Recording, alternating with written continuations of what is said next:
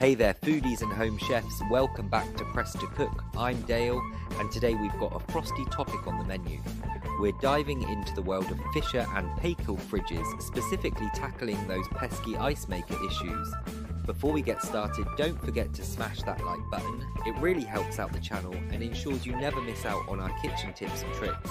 Now let's get to the bottom of these ice maker mysteries. First up, let's talk about the basics of your Fisher and Paykel fridge. These appliances are known for their sleek design and innovative features, but like any piece of tech, they can run into some hiccups. One common issue many of you have mentioned is with the ice maker not producing ice. So, what gives? Let's start by checking the obvious. Is your ice maker turned on? It might seem simple, but sometimes the switch can get bumped or turned off accidentally. Make sure it's in the on position and that the ice bin is properly seated. Next, let's look at the water supply. If your ice maker isn't getting water, it's not going to produce ice. Check the water line and make sure it's not kinked or blocked. You'll also want to ensure that the water valve is open.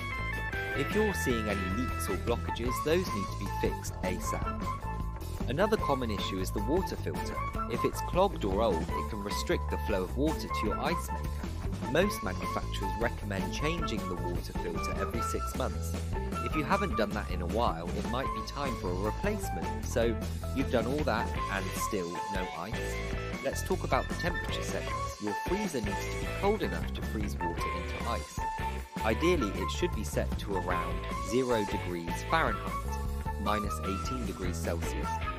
If it's too warm, your ice maker won't be able to do its job. Check your settings and adjust if necessary. Now let's dive into some deeper troubleshooting. If your ice maker is still giving you trouble, it could be an issue with the ice maker itself. Sometimes the components inside can wear out or fail. You might need to reset the ice maker, look for a reset button, or consult your user manual for specific instructions on how to do this for your model. If resetting doesn't work, it might be time to inspect the ice maker's motor and gears. These parts can sometimes get jammed or wear out. If you're comfortable with DIY repairs, you can try taking the ice maker apart to check for any obvious issues. Otherwise, it might be time to call in a professional. Another thing to consider is the defrost system. If your freezer has a lot of frost buildup, it can block the ice maker from working properly. Make sure your freezer is defrosting correctly.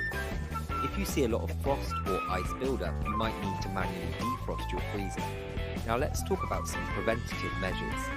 Regular maintenance can help keep your ice maker running smoothly. Make sure to clean your ice maker periodically. This includes removing any old ice and wiping down the inside of the ice bin. Keeping your freezer at the right temperature and ensuring good airflow can also help prevent issues. And don't forget to check your water filter regularly.